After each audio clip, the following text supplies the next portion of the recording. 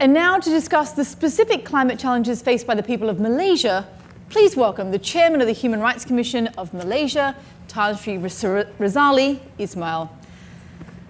Tan Sri Razali, you've had a long diplomatic career. You were Ambassador to Poland, High Commissioner to India, and until a few years ago, Malaysia's permanent representative to the United Nations.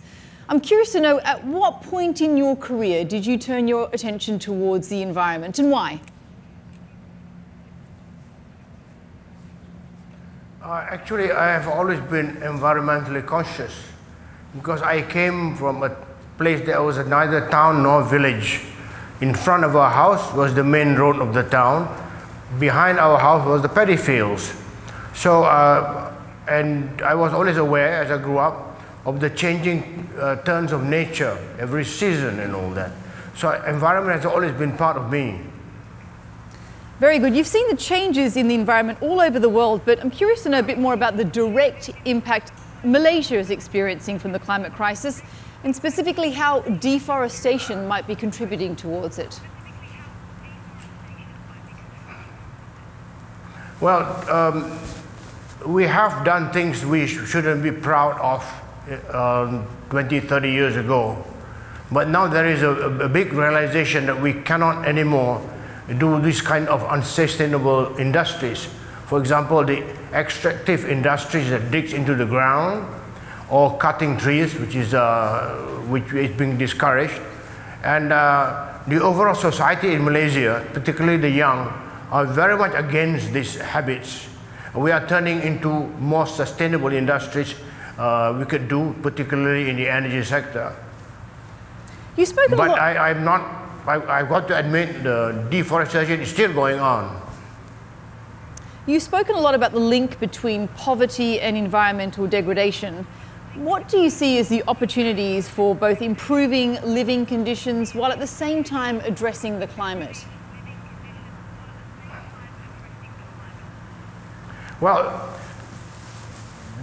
sustainability and environmental consciousness is inextricably linked to the need to develop the country. Once upon a time, environmental consciousness was seen as something quite rarefied and different. And now it is accepted that if you are sustainable, you are able to drive development projects. This is what is happening now in Malaysia, the combination of both. And our commitment to the Paris SDGs is related to that we will now conduct industries and policies in such a way that they will all be sustainable. What would you cite as the single biggest challenge Malaysia is facing right now with respect to reducing emissions, and how do you overcome that? Well, actually,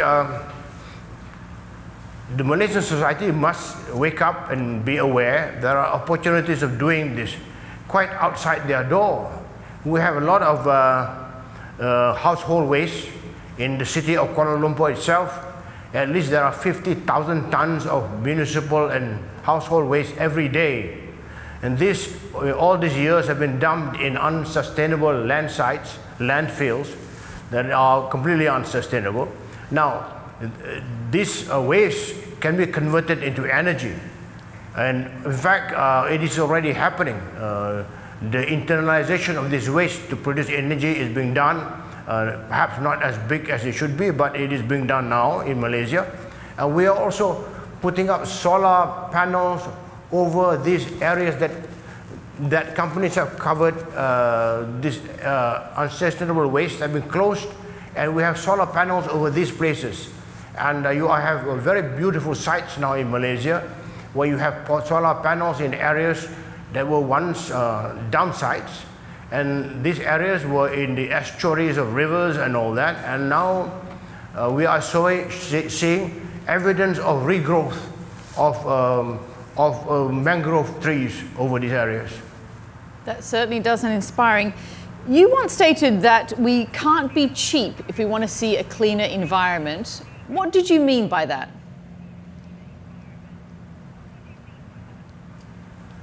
Well, actually, I was thinking in terms of mitigation and adapting to conditions as climate change increases.